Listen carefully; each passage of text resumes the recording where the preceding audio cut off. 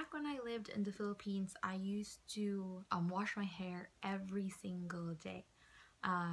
It felt very weird and very dirty to not wash it after the day ends. And as a result, my hair was very, very dry and brittle. But after moving here in San Francisco, I've started to go longer in between washes, and I just use a dry shampoo in between washing days, and it has helped my hair a lot. It feels healthier now. My split ends aren't, I don't have as many split ends as I used to, and it's because washing your hair removes it of dirt and oil, and sometimes it does too good of a job and removes the natural oils that your hair needs to be healthy.